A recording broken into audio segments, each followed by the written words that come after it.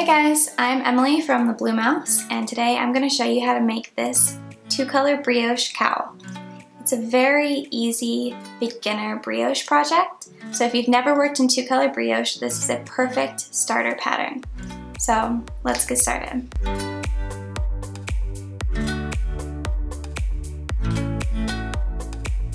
Alright, so using our dark color, or our contrasting color, we're going to cast on 88 stitches using the long tail cast on. And because your project is going to stretch a lot when you block it in the end, you want to cast on very loosely so that it has room to stretch as well. So once you've cast on all your stitches, you're going to want to join in the round.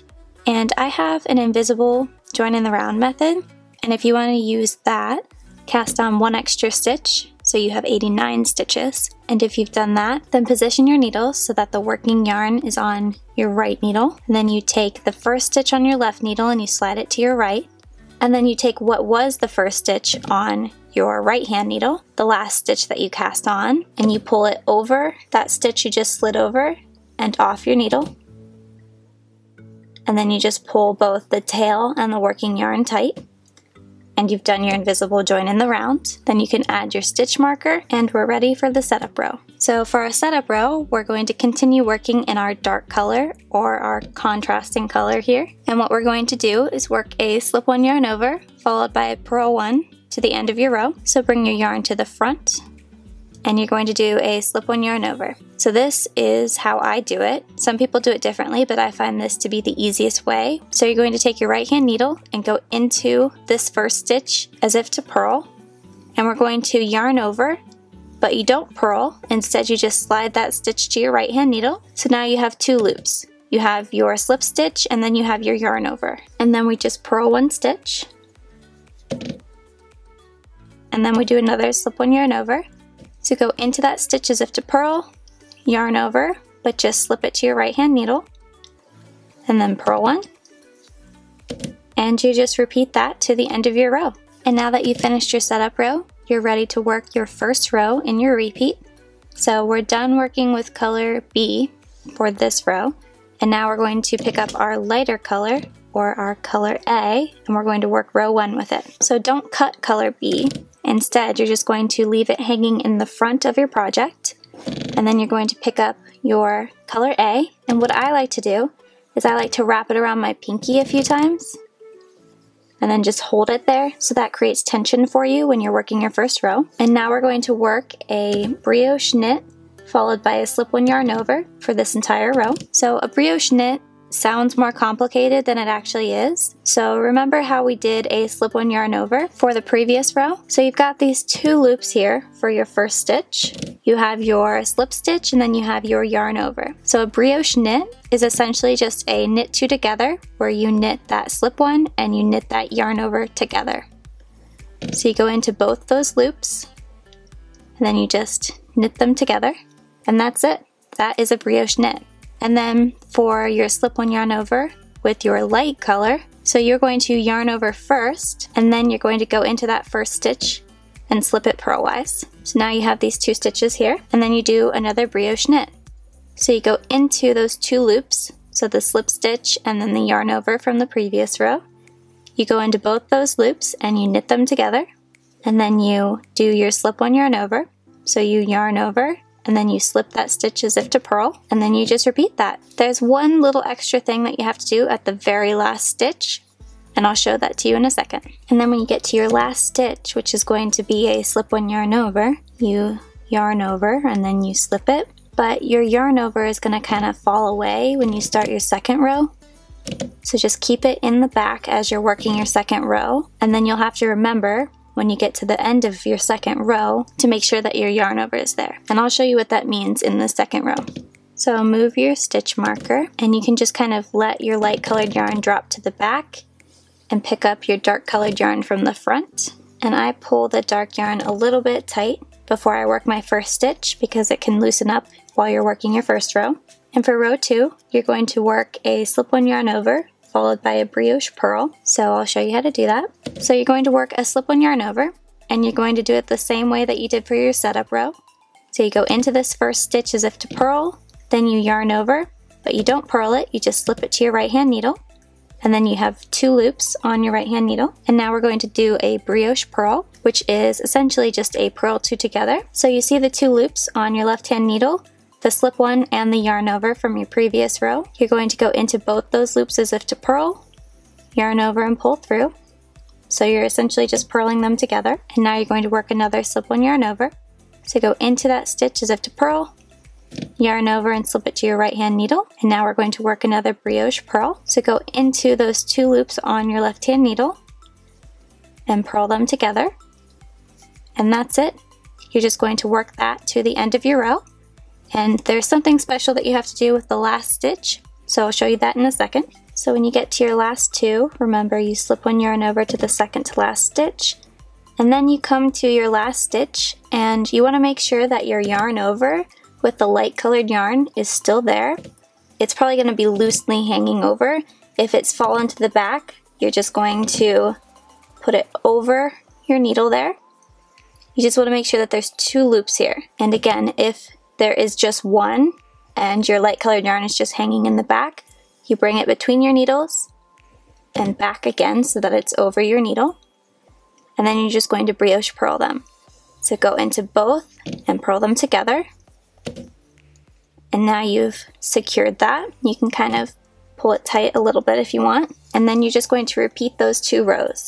So not your setup row, but row 1 and row 2. And remember, at the end of row 2, always remember to check that your yarn over is there, because every first row that will happen, and every second row you need to check that your yarn over is there. And then you're just going to repeat those 2 rows 83 more times. So that's a total of 166 more rows, and then you're going to bind off. So we're just about ready to bind off. After working all of our rows and we've reached the correct length, we just have to work one final row with your darker color or color B. You're going to start out and you're just going to knit the first stitch normally. Usually you would just slip it with a yarn over, but instead we're going to knit this first stitch normally, and then we're going to brioche purl the second one. And then you just knit the next stitch normally, brioche purl the second one,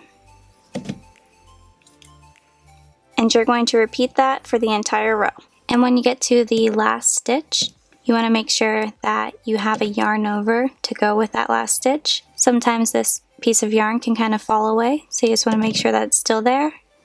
Bring your yarn to the front and brioche purl your last stitch.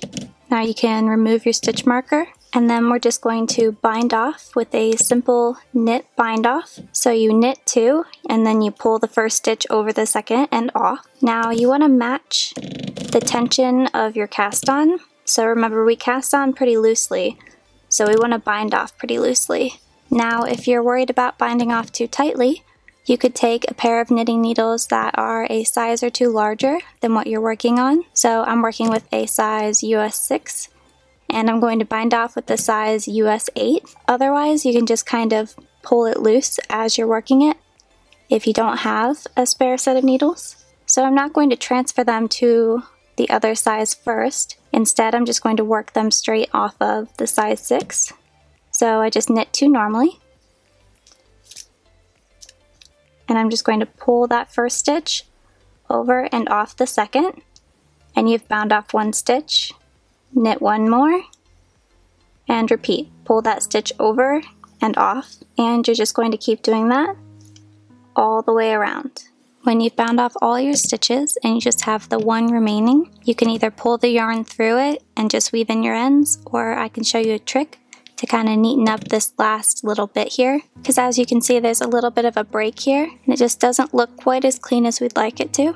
So instead of pulling the yarn through this loop, we're actually just going to pull the loop bigger until the yarn comes out, thread it through a yarn needle, and then what we're going to do is we're going to find the 2 bars that made up the first stitch that you bound off, which I believe are right here. Put your needle under the bars that make up that V of your first bound off stitch, and then you just pull it to the back and kind of tighten it up, and then you're going to go into the middle of your last stitch. So not the one that you pulled the yarn through, but the actual last bound off stitch.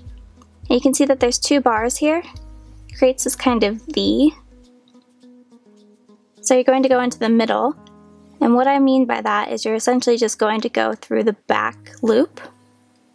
So that V, you're going to go into the back loop of it and then pull through to the back, pull it tight, and you can kind of tell that it's made this mock knit stitch here, and it's made your edge look much better. Now that we've made that, you can weave in your ends and you're good to go. So I always like to kind of make a knot here.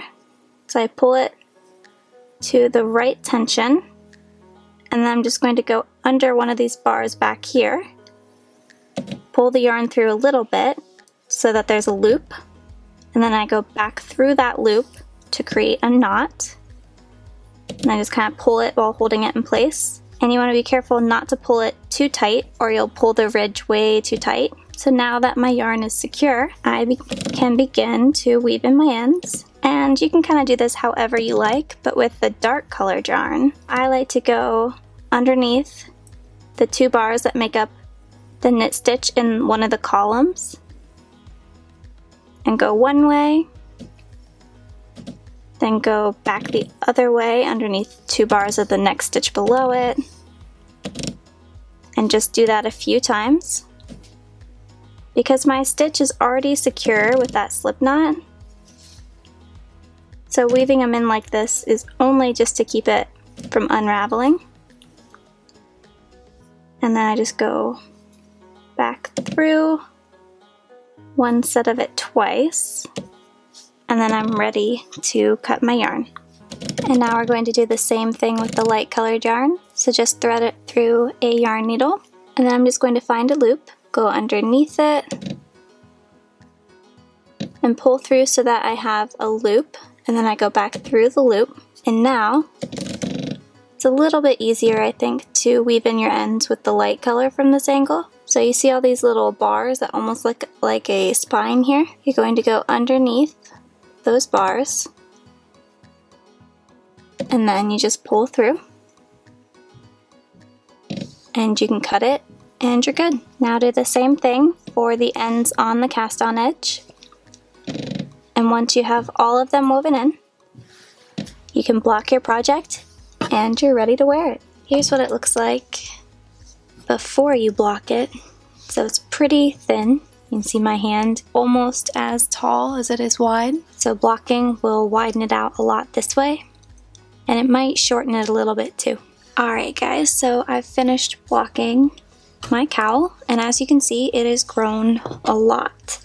It's a lot wider than it was before. So as you can tell, my hand was almost as long as it was wide before it was blocked, and now it's about 1.5. And as you can tell from the intro of this video, it looks much better on after it's been blocked. So blocking is very important when working this pattern.